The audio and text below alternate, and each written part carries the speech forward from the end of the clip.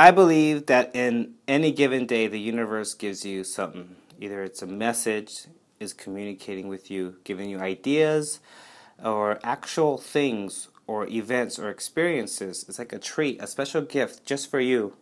And today, I believe I received a sort of message. It's something I've actually heard before, but I rediscovered something.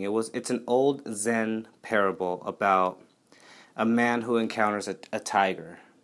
And it's funny how I came across this again. I rediscovered this parable because I was looking through random YouTube videos, and I clicked on the King of the Hill, this old cartoon show, King of the Hill, that live 24-hour streaming thing. And so it was a random episode, and I clicked on it, and in that episode, I remember watching it years ago. It's a show back in the 90s.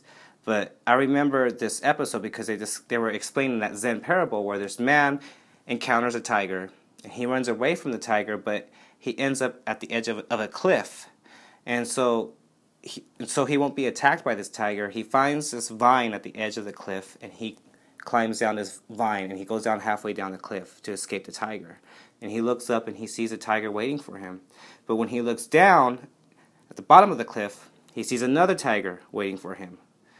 And to make things worse, there's these two rats, one black and one white, that are gnawing away at the vine.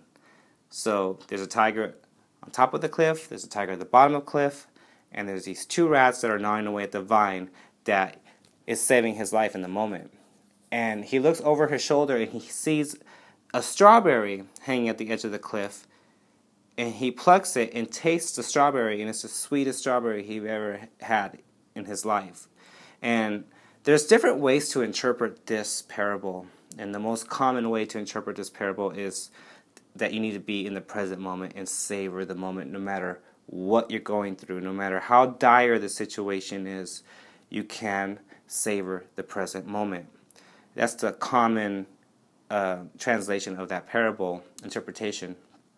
There's other ones too, where it's the opposite, where some people say, no, it's not about being in the present moment, it's about keeping your mind focused at the task at hand or at the situation at hand and not be distracted by the sweet pleasures that life has to offer you. For example, instead of working on a certain task that you need to do, you sit and watch TV.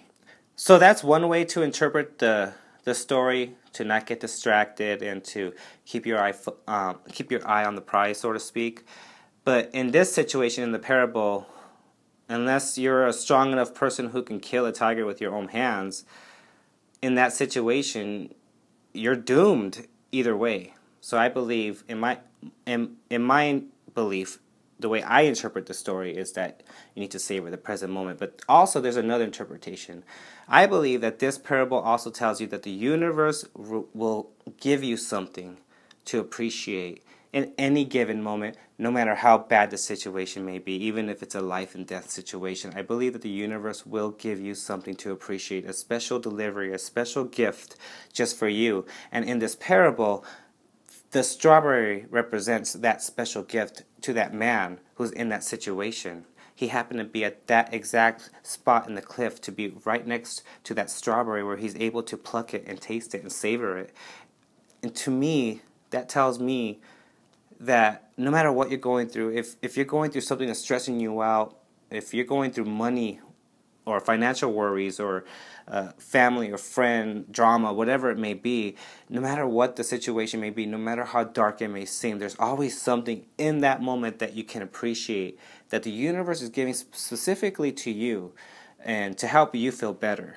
And another way to interpret this story, it also reminds me of something that I learned from Abraham Hicks, where you can milk the situation, no matter how small it may be.